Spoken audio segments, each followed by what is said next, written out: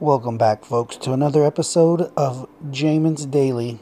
And today I'm going to give you another update on Bruno, my dog, who I rescued from the Gulf Coast Humane Society. I believe it was May of 2021, so I've had him over a year. But considering I'm going to be involved in the Gulf Coast Humane Society's Paw Fest. They have an annual Paw Fest, folks, which is going to be on September the 16th, that weekend. We are vendors on location, and we're going to have a lot of fun there. And one of the reasons I got involved in Paw Fest was because of Bruno. Bruno has inspired me in many ways, and he's been such an amazing dog. And when you rescue a dog and you go in there, and I probably mentioned this in the first two videos that I have made regarding Bruno, but just a quick recap. When you go, or when I went and rescued him, I had my two young sons in mind. And the people there were so amazing, which is why I wanted to partner with them and be involved in Paw Fest. But the folks there were really pleasant, made the whole experience amazing. And I walked out with Bruno. Now, since then, Bruno he hit the lottery when I rescued him, I feel like, because he lives the life, and he's never alone. There's always someone home, pretty much, and he has no wants for anything. He has a lot of stimulation because of my kids, but then also we have other dog. We don't have any other dogs, but my brother-in-law and my nephews and then my niece, they all have dogs. Every time they come, they bring the dogs, so he's got a lot of fun in that regard. It's very dog friendly, so he plays well with others. And one of the things, we don't know how old he is. That's when you rescue a dog, you don't get a lot of information. So they said he was about 4 or 5 years old back then. That was a year ago. So now he's 5 or 6. But he's pretty young, because he's pretty spry. I see him moving around, and that's because he has a disability, folks. He was hit by a car, and one of his back hind legs is kind of a little, what's the word? It, doesn't function so well. But he makes do. One of his favorite activities is to hunt for lizards in the backyard. He loves to hunt for lizards.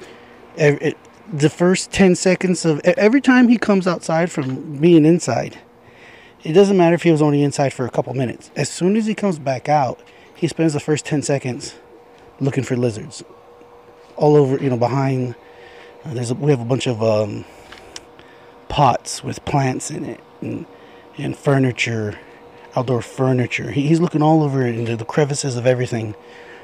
Bruno does, looking for lizards. And for a long time, folks, talk about weeks, maybe even months, I had never seen him even make contact with another lizard, with a lizard at all. I just always saw him looking for them. Until just recently, I actually saw him take one out. Like, he was successful, and all of a sudden, in the corner of my eye, I see him kind of shake his head, and the lizard flew several feet away, landed on the concrete, and Bruno followed up. And the weird thing about it was he put it while he was walking away with it, and it's in his mouth. The lizard's little, the lizards have those their little throat, that little skin that comes out when they make a note, when they do something. It was because the lizard itself looked like black or dark green, but then all of a sudden you see the pink and the yellow from its that skin. You know what I'm talking about, folks. You've seen it before. So that was crazy. And then Bruno takes it into the grass, into the yard, and then plays with it. He doesn't eat it. he kind of just is like toying with it. And I just walked away. I don't know exactly what happened. I think he killed it. He got bored with it. But because the whole fun, I guess, is in the hunt. And so I had not seen him be too successful. Now I don't want him to shoo any of the lizards away because there's so many mosquitoes. We need as many lizards as we can get to eat these suckers. But, folks at home, also, I hope y'all will reach out to Jamin's Daily.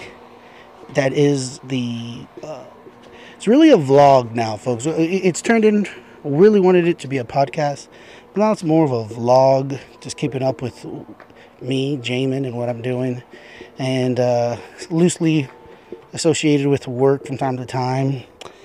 And Bruno has been a great dog. It just crossed my mind. I need to update or renew. He has the HomeAway microchip, so I gotta renew the service. It's not. I think it's like $40 for the year or something like that. I gotta double check. But they really are just selling you. It's worked once before. Somebody called me, and that's how I got him back. One time. And it was like the neighbor three houses down. That was like maybe 2 weeks after I first had him, and so it worked. So I think I'm probably gonna renew it. I'll let y'all know. But Bruno, he likes the funny thing about Bruno as well is he's a good lap dog. He loves to snuggle. He'll just sit up there on a couch with you and let you pet him, and he's happy with that. When it comes to affection, he gets jealous. So when my sons are with their mother and they've been gone for a day or two, when they come back, and my mom, their grandma's sitting on the couch, and one of my boys goes up to her, Bruno, if he's not even close, Bruno may be on the other side of the couch, but once he sees them, he'll go and place himself on Grandma Honey, just because he doesn't want to share. He does it all the time. It's so funny. But he's been such an amazing dog, folks. I hope you're enjoying some of the B-roll, the film in the background here of Bruno and his shenanigans. Bruno, let me know what you think about the name. That was also a name that was chosen by my mother, Grandma Honey. Apparently, she always liked the name Bruno so much that she almost wanted to name me Bruno, but my dad was like, no way. So, none of her grandsons are named Bruno either, so she finally got Bruno in, got to name the dog Bruno. So I'm like, that's fine.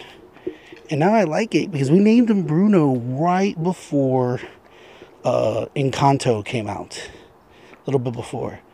So now whenever we go to the park or something and Bruno's with us and people ask you what your dog's name is, and I say Bruno, they always get a little chuckle and say, can we talk about him? Because can't talk about Bruno.